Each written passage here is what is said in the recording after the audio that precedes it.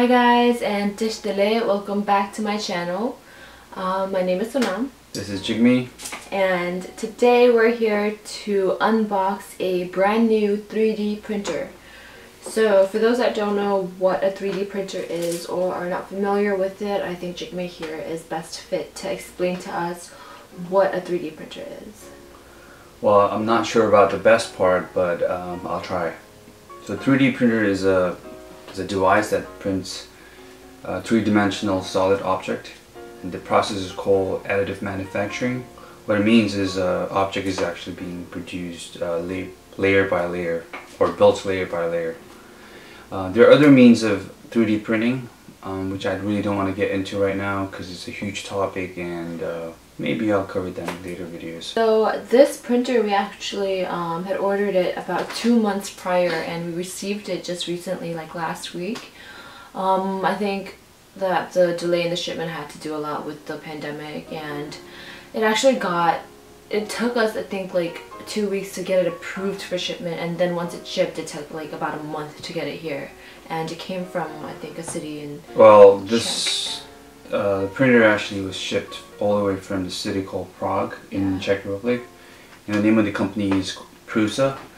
It's a very well-known 3D printer company throughout the world, and there's really no need for me to get into its detail and history. It's all out there on the net. Yeah, so what I'm curious about, or what I was curious to know at first was, I mean, knowing what a 3D printer does, like I just wanted to understand how you can use it like personally, you know, at home, because I felt like it was more industrialized and for businesses. So like, what can we do with the 3D printer? Well, you can do a lot of things with 3D printer. It can be used in like home decor, like mechanical attachments, prototypes. I've even seen houses being built with 3D printer. In fact, I have this mask printed by one of my co-workers at work.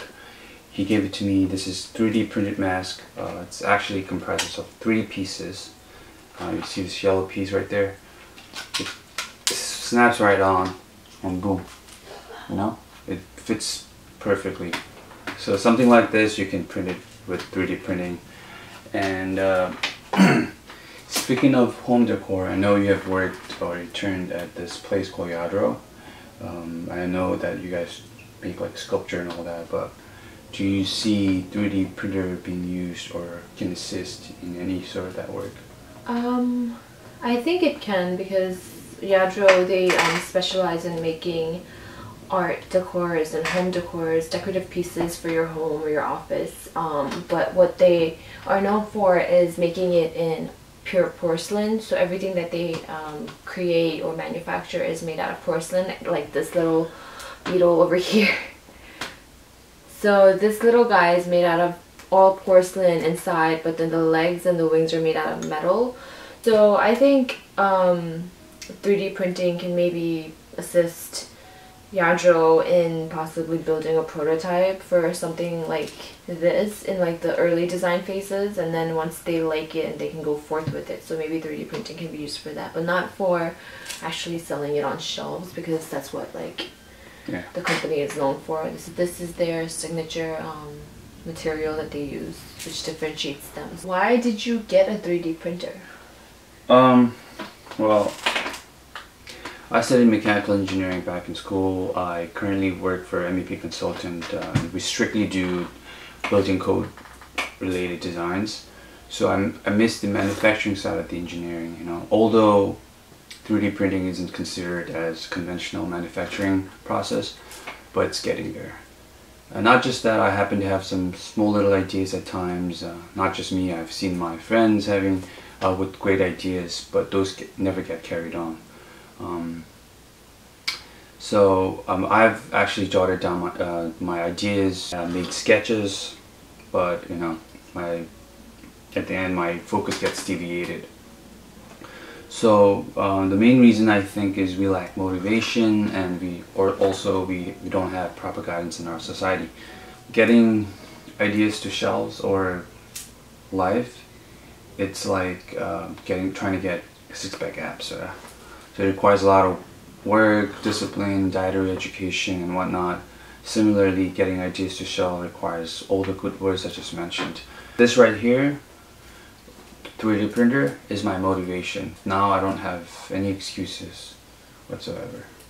Yeah, so I've seen him work or just be on his computer for hours and hours after work, and I'm wondering like what he's working on. So he'll just be making designs for things such as like, what do you call it, like patches, or even something related to soccer or keychains. So he really has a lot of interest in like creativity and design side, aside from what he does for a living.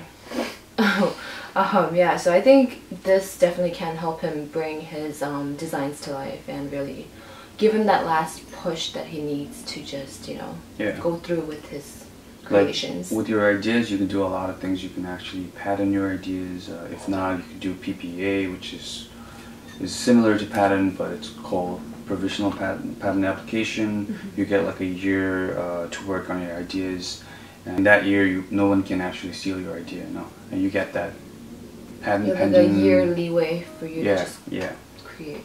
The follow-up question to that would be, what would be your first official project? Well, my first project is not something I wanted to do, but it's something that I'm forced to do because someone actually broke my side mirror, and right now it's held by 2 wall angle brackets, and it did the job, but still it looks ugly. It's aesthetically it's not that pleasing. You guys probably have seen it in my Woodstock vlog, where I kind of showed what happened to the side mirror and how he kind of attached it back, which is pretty. So I'm gonna print something that's more appealing and also does the job. Yeah, that's gonna be my first project. And you guys are actually gonna be able to see it by the end of this vlog. So we're just starting out right now, and once we finish the vlog, you'll be able to see the first official product that he had made with his 3D printer. So keep watching. And do you have anything else to add? By the way, you don't have to be an engineer to own a 3D printer. That's all I gotta say. And that is it for our intro. So we're gonna go ahead and get started with the building and unboxing. So please do keep watching.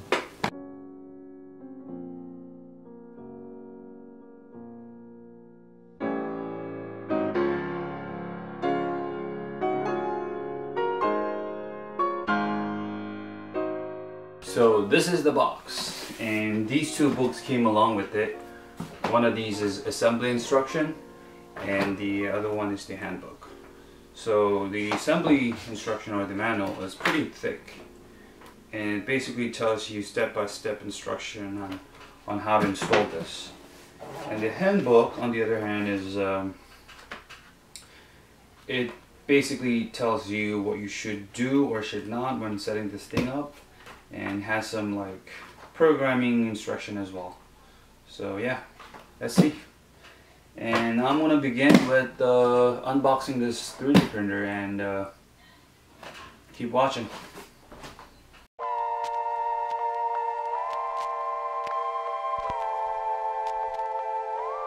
In the middle of building it up. This is what we have so far. How's it going? Not bad. It's pretty good. This falls under the y-axis section, so it's the easy part. Pretty straightforward. Finally, y-axis is done.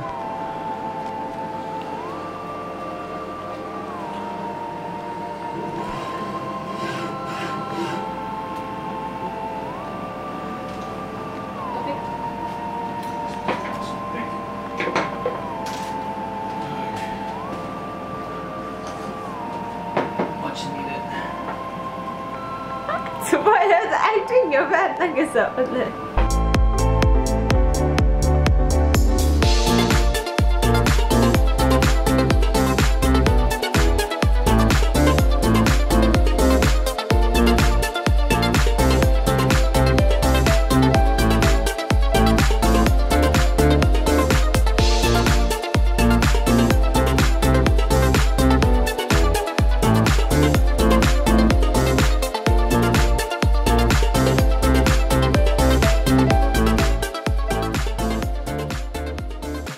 finally done with the hardest part, and which involved all the wiring and the E-axis motor. And now I'm on to the remaining parts, which should be pretty straightforward. Just have to connect all the wires to the designated PCB board, and I'll show you guys as I go.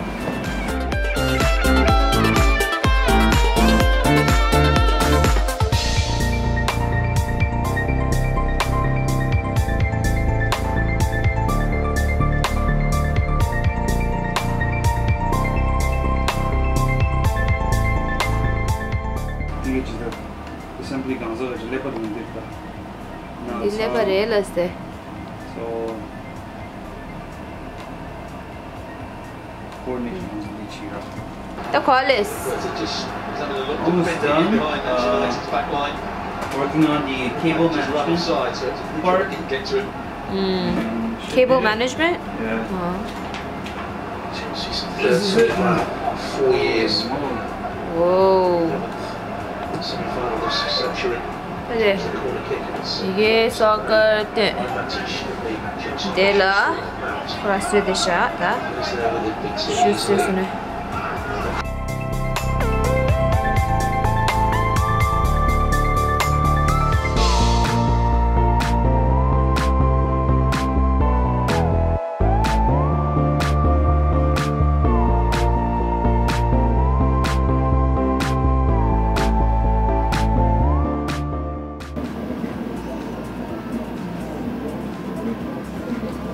다시 그래? Calibrate to order now.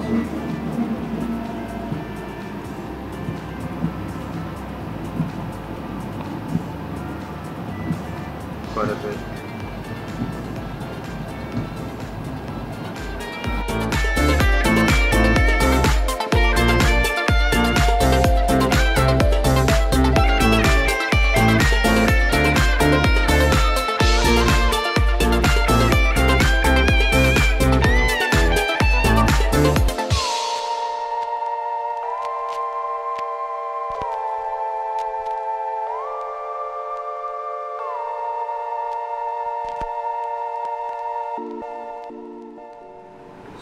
So someone actually broke my side mirror a few days back, and I used 2 wall angles for now to secure this. And it's pretty steady, but I don't really like the look of it. So what I'm going to do is I'm going to design something and 3D print it, and then use that as an attachment to attach the side mirror with this, whatever you call it.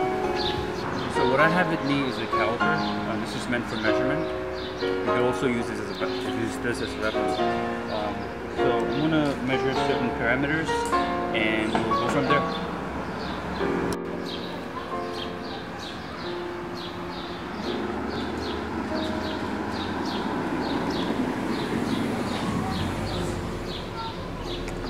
Getting 3.8. I'm just writing down. Too close, damn.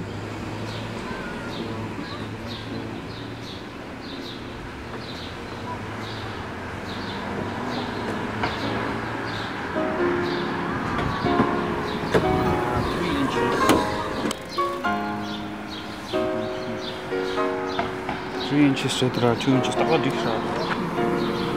This is the design I came up with, a simple angle bracket with a rib support. I used Autodesk Inventor as a software to design this.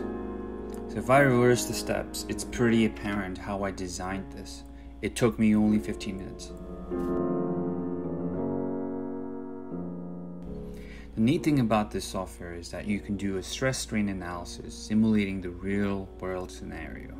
Here's just a quick example. For information, I won't be doing an actual simulation for this because the time is of the essence now. Once I'm done with the design, I import the STL file into Prusa's software called Slicer.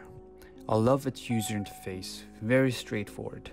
With few setting options, it'll show you how the part will be printed and even tells you how long the part will take to be printed. Once I'm done, I hit the export G-code. G-code is simply a computer language developed by MIT. It's widely used in manufacturing industry. In this case, it controls the movement of stepper motors.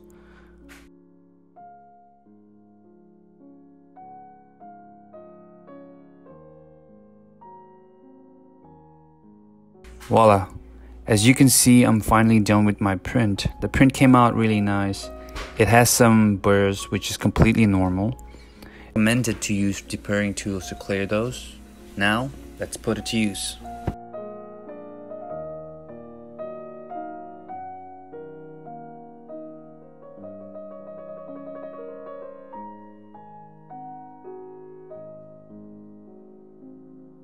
Sadly, it broke, but it was a good try. It still holds though.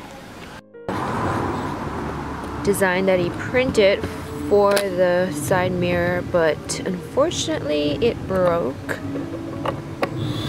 But that's okay, we're gonna try to make another one and see if that's gonna be a success. But he happens to know why that happened, and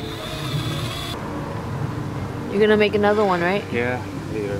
But for now, this is good. Metal is always Good old metal holders. I don't know what they're called. That thing right there.